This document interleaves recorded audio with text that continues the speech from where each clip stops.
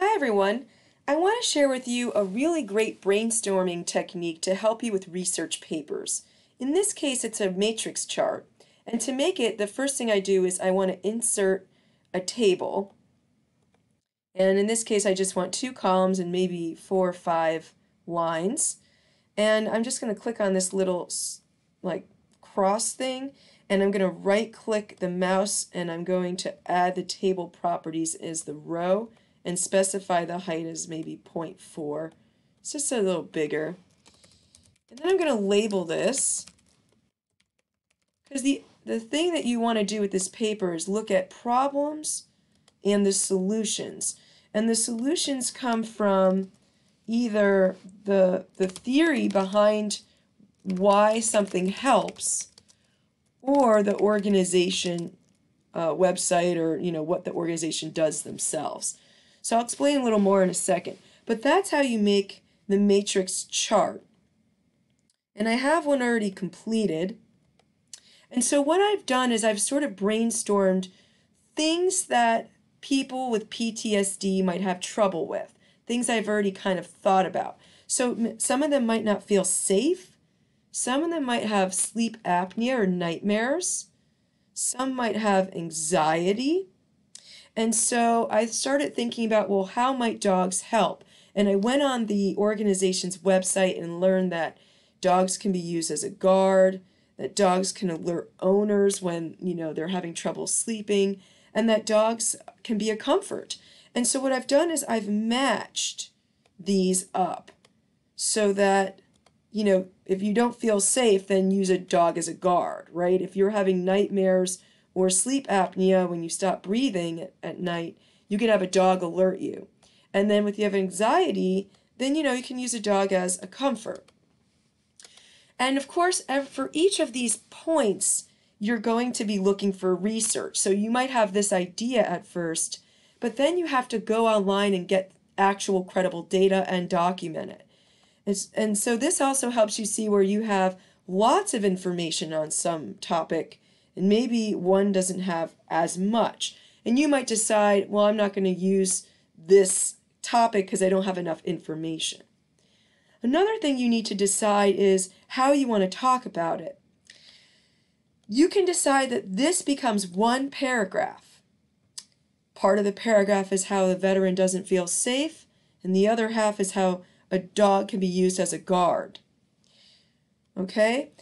This one could be another paragraph on sleep apnea and nightmares and how dogs can alert their owners when they're having distress. So you can see how these become their own paragraphs. But you might decide that you want to talk about these separately because there's so much information that you would rather divide them up. So let's say you might have 4 paragraphs instead. So you might have 1 paragraph, 2 paragraphs, 3 paragraphs, 4 paragraphs, and you might decide to just not use this one altogether. It's really up to you. Another thing that this matrix chart helps you with is finding the data. You might have to do research just on information on those with PTSD who don't feel safe. And you might have to do research completely on just how are dogs trained to be guard dogs or to keep people safe. You might do research just on what is sleep apnea and how does that relate to PTSD. And on this side, you might just do research that has everything to do with how dogs are trained to alert owners when they're having distress during sleep. So sometimes the research might not have anything to do with PTSD, but just simply the theory of how dogs can help with X. The same holds true with art, like how is art helping with motor skills in the brain, right? You might have to just look up motor skills in the brain and how art therapy helps, or the theory of art therapy, or why yoga helps with anxiety.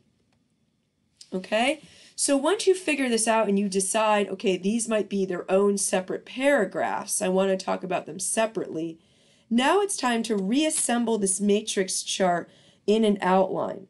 And so I have an outline here, and I've, decided to make them all 4 separate paragraphs.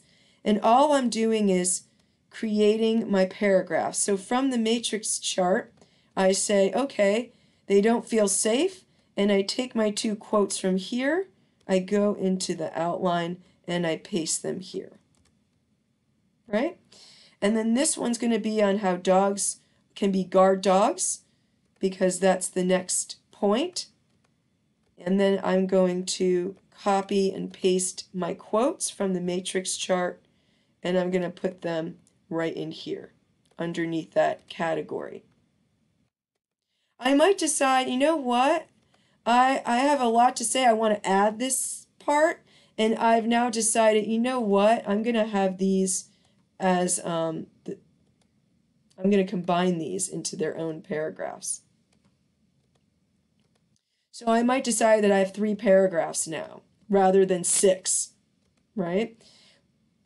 1, 2, 3, 4, 5, 6, right? I now just combine them to make 3. I could do that in my outline. So what I would do is I would combine, I would combine this part here with this part here. And then I would take my quotes from here and put them here and combine that paragraph. And so now if I'm talking about sleep apnea, which is this point here, sleep apnea, and how dogs can alert owners, I might decide that I don't want to talk about them separately, which I already have here, sleep apnea and dogs alerting owners. I might decide, you know what, I'm going to combine them. So instead I might pull this up here and combine the data and get rid of this paragraph. The most important thing is that this matrix chart helps you make decisions on how much information you're finding on each point. It helps you visualize how you might do the research. Maybe you do research just on this point separately from information on this point. It helps you know whether you want to combine information into paragraphs or whether you want to split them up into separate paragraphs. So like this green one would be separate from, let's say, this yellow one. So it really helps you decide, and it also allows you to know, well, how many paragraphs do you want in the paper, and then it allows you to then plot this down in a linear sense so that you can start to see the paper take shape in terms of paragraphs. So this helps you kind of conceptualize the points, and this will help you plot down those points and then figure out how you want to arrange that information. Do you want to combine paragraphs? Do you want to separate information? I really hope this helps. You're going to share this matrix with others and kind of compare information and how things are organized for the essay. This is very important to do as an initial step in the brainstorming process to help you figure out how to develop the outline. Thanks so much for watching. If you have questions, you know my door is always open. You can message me on Canvas anytime or stop by my office during my office hours listed on the syllabus. Have a great day.